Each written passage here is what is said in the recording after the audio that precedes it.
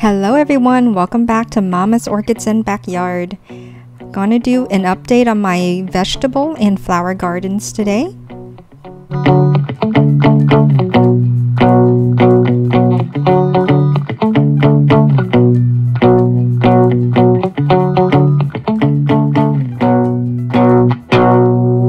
Let me take you to the yard-long beans area. It's also called asparagus beans, I believe, and they're fairly long beans. They're not quite a yard, but it's a good, sometimes a 1.5 feet. And they are such an easy grower. They also are very aggressive, so if you don't keep it trimmed back, it can take over the garden. It's very productive, obviously, and very tasty.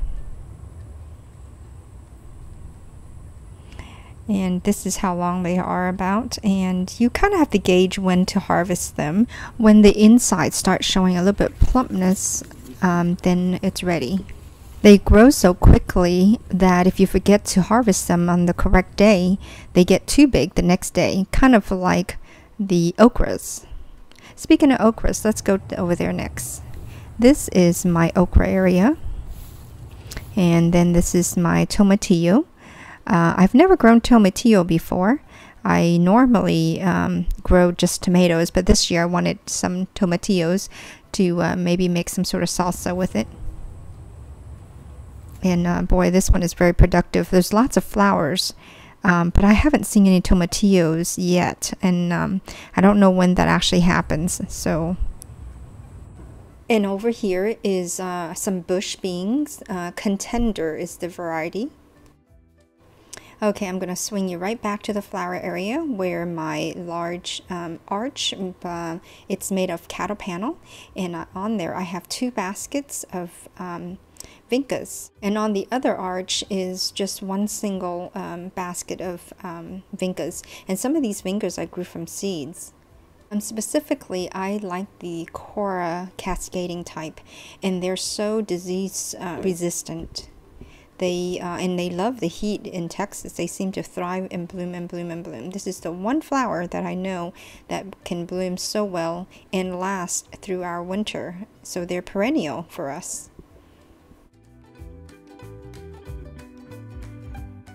Next, I have this crown of thorn, the red variety or pink, and it is also very heat tolerant here, but it doesn't last through our winter very well. I usually get a huge amount of dye back by the end of the year, sometime down to the stump level, but it grows back on its own every year. And here is the yellow one. I used to have a giant pink one, but unfortunately that died. It was too big to be brought in. Here is my rainbow color plumeria. It's a good 8-foot tall one, and this one is a yellow one right here, and it's about 6 feet tall, and they are so fragrant. I also planted some sunflower in the front. The front one did not get taken by the squirrels, but the back ones right here got taken by the squirrels, or at least I think they're squirrels that took them. This one is a dwarf size fig. It stays short, so it's easy to harvest. It's the variety called Miss Figgy, I believe, and it's almost ripening, so I better pick it soon before the squirrels or something gets to them. This is my large plumeria. It's a pink variety, and I put a bunch of stems together to give it a bouquet effect. And next I have plumbago, very prolific in this area and reminiscent of a tropical flowers. And I am a first-time peach grower. Got very lucky with this tree that I picked. In this picture it looks a little wilted. I'm just waiting for the sun to die down before I start watering so that it can get rehydrated again. And this is another large full pot of pink plumeria. Yeah, I've got too much plumerias. This one is a color pot, a variety of annuals, Angelonias, Coleus, and marigolds. And we have zinnias here. I have several colors of zinnia.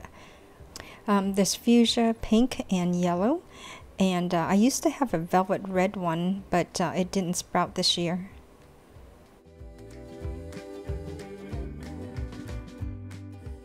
And then I'm also trying out this candy stripe variety of zinnia. I think this is a keeper, this variety. I'm going to try to save the seeds. And in this area where the vegetable garden is, there's some zinnia that just reseeded from last year. It's like getting a free plants. Don't you love that? And this is a Mandevilla. And these are my small variety of hostas. I've had these for over 20 years now, and they keep multiplying. They are great, but I can't seem to grow the giant hostas. The snails and slugs keep eating them all before they ever get big enough. And then this next one is jasmine. It's sambac jasmine, and it's so fragrant. It makes you want to just pluck it and put it in your tea. And here is my strawberry tower.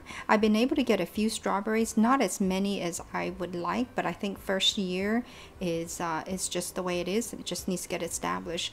And also I think my heat, again, this Texas heat is just too harsh on the strawberries.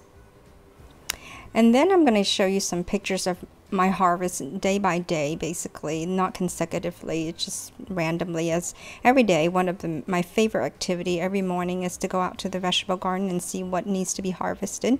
Then I either put it in the sink or the counter or basket and just take pictures of them.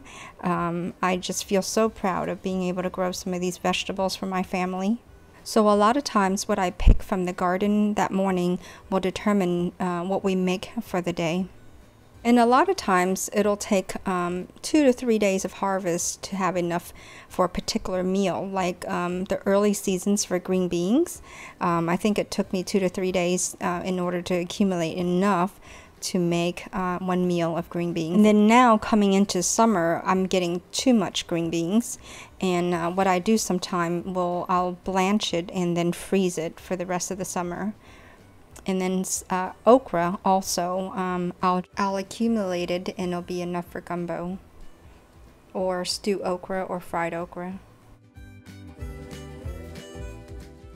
Last year I was able to leave some of my tomatoes on the vine and let it ripen, but this year animals are getting very smart and they're picking my tomatoes as they get slightly ripened. So now I am picking them green, and that's why you see so many green tomatoes in the sink.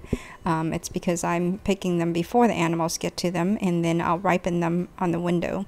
They're not as good as ripened tomato on the vine, but hey, this is what I need to do to keep my tomato from the squirrels.